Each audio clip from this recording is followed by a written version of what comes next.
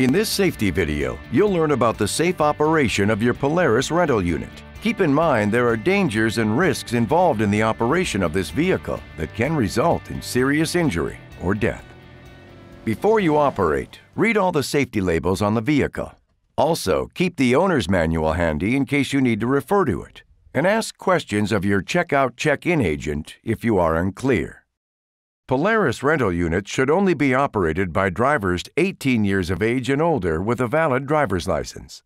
All passengers must be large enough to firmly plant his or her feet on the floor and securely grasp available handholds.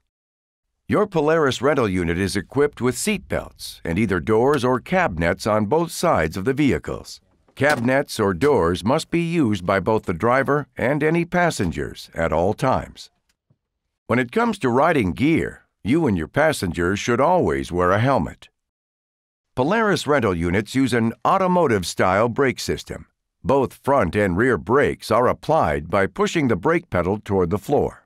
Polaris rental units also utilize an automotive-style accelerator pedal to control speed and acceleration. The transmission in your Polaris rental unit has high and low range and reverse. To shift the transmission, apply the brake and move the shift handle firmly into high gear. High is considered the primary operating gear.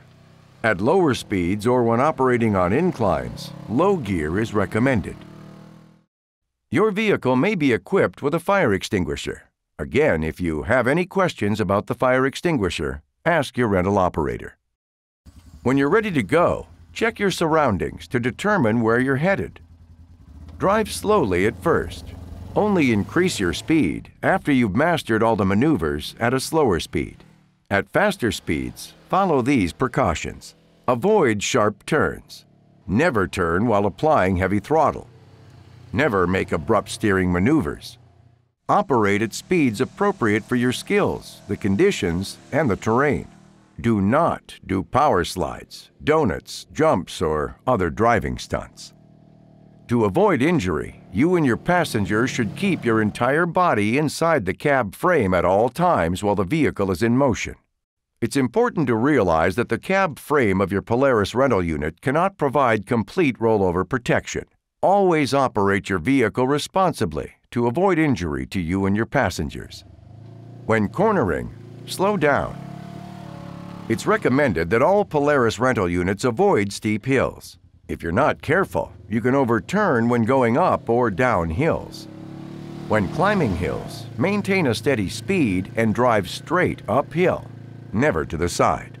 Always have the all-wheel drive switch engaged when climbing hills or crossing other irregular or slippery terrain. When going downhill, you should slow down. Apply the brakes lightly for added control. Drive straight downhill, never to the side. Never coast downhill with the transmission in neutral.